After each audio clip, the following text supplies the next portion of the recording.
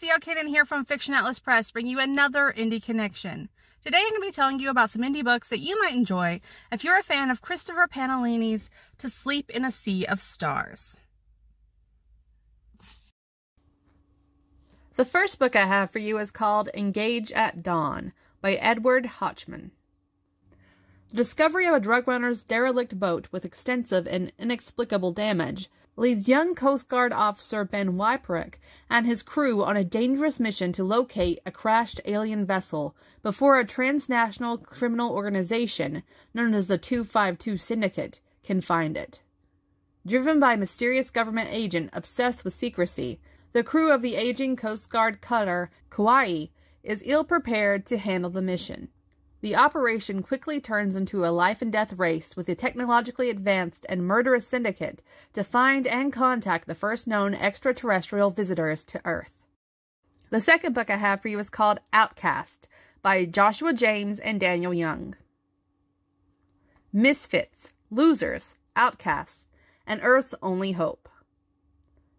2 decades after he was banished from his homeworld for a disaster that still haunts him, Eli Bryce and his crew of unrepentant troublemakers struggle to survive on the edges of the galaxy. But when they rescue a near-dead castaway with an impossible secret, everything changes. Soon, the greatest conspiracy in the galaxy is unfolding around them, and they have no choice but to fight. But what can one ship full of outcasts do to save Earth and the rest of the galaxy from annihilation? More than anyone could imagine. The third book I have for you is called Starshine, Aurora Rising Book 1 by G.S. Jennsen. Space is vast and untamed, and it holds many secrets. Now 2 individuals from opposite ends of settled space are on a collision course with the darkest of those secrets, even as the world threatens to explode around them. The year is 2322. Humanity has expanded into the stars, inhabiting over 100 worlds across a third of the galaxy.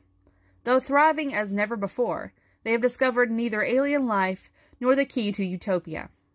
Earth struggles to retain authority over far-flung planets and freewheeling corporations, while an uneasy armistice with a breakaway federation hangs by a thread as the formal rebels rise in wealth and power. Alexis Solvoy is Earth Alliance royalty, her father a fallen war hero and her mother an influential military leader. But she seeks only the freedom of space, and has made a fortune by reading the patterns in the chaos to discover the hidden wonders of the stars. Nothing about her latest objective suggests the secret it conceals will turn her life, not to mention the entire galaxy, upside down. But a chance encounter with a mysterious spy leads to a discovery which will thrust Alex into the middle of a galactic power struggle and a sinister conspiracy, whether she likes it or not. And the last book I have for you is Milijun by Clayton Graham. First contact is imminent, but it comes with conditions.